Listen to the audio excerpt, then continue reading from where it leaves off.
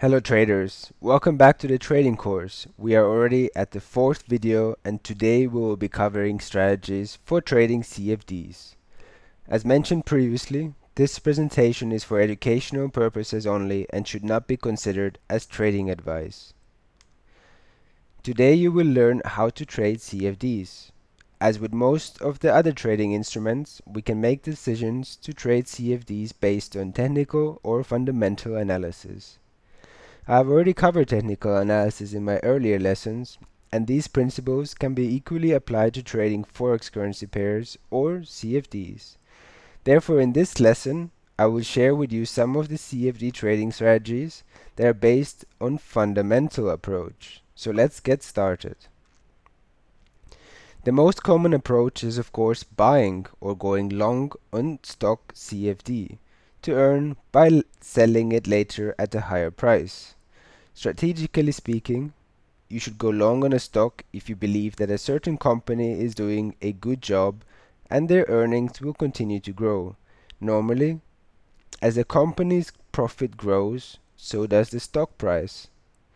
This brings us to the fact that trading stocks could seem easier than trading forex pairs. For example, do you have an iPhone? Do you think that Apple will continue to make great products that will be sold in even bigger amounts worldwide? If the answer is yes, you already have a stock CFD trading idea. So always invest in something you believe in. However, when we speak of stock CFD trading, most traders don't keep positions open for too long and try to catch short-term movements instead. Perhaps the most obvious moments are when they are publishing a quarterly report. When a public company publishes latest earning report, its stock will either go up or down depending on how good the report is. Usually dates for report publishing are known in advance, so you can wait for that moment and make a prediction whether it will be a good or bad. The other option would be the dividend payout date. Some stocks pay regular dividend, and if you go long on stock CFDs with M trading, you could be also earning dividend. And normally, the closer dividend payout is, the higher grows the price of a stock. As you already know, you can also earn on the price decrease if you open a so-called short position or go short. In other words, you should short a stock CFD if you believe that it is overvalued and its real price should be lower. The company in question does a poor job, which should be your opinion, but its stock price seems relatively high. In this case, it could be worth shorting it. First thing you could consider checking is what analysts think of a stock. The easiest way to read their opinion is to go to Google Finance, find the relevant stock, and check the newsfeed on the right-hand side. If the majority of analysts believe that stock should go down, you could consider shorting it.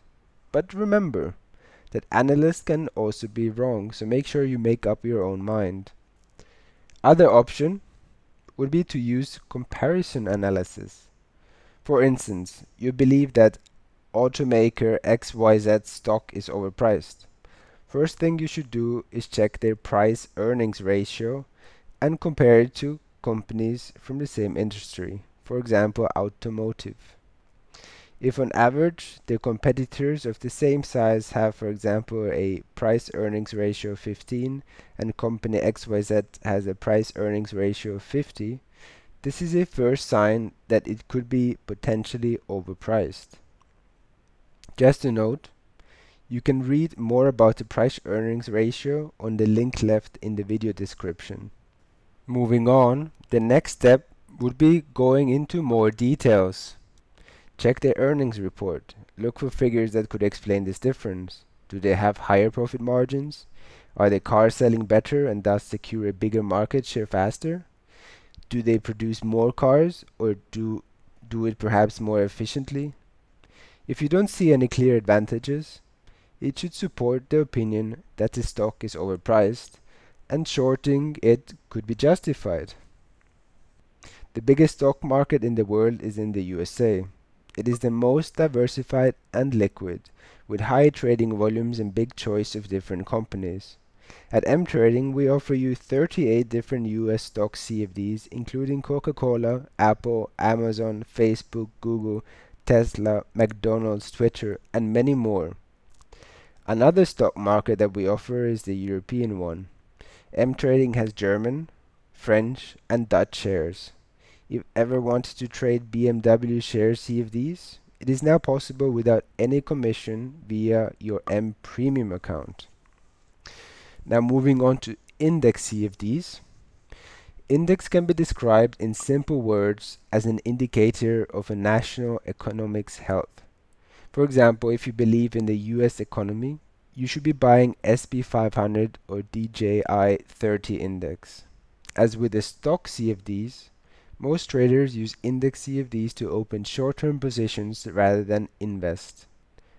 One of the most popular indices for traders is German DAX 30. It is very volatile, and thus scalpers apply their knowledge there in order to benefit from movements in both directions. At M-Trading, we offer one of the lowest spreads for DAX 30 in the world, only 0.8 points. Making long-term trading decisions is understandable, but how do you trade it short-term? Perhaps the only reliable source of information for short-term index trading is different news releases of national banks and governments. However, during a major news release, markets are extremely volatile and prices fluctuate a lot. So, trading becomes more risky. On the other hand, some of the indices can be strongly influenced by how one particular company that is included in the index is doing.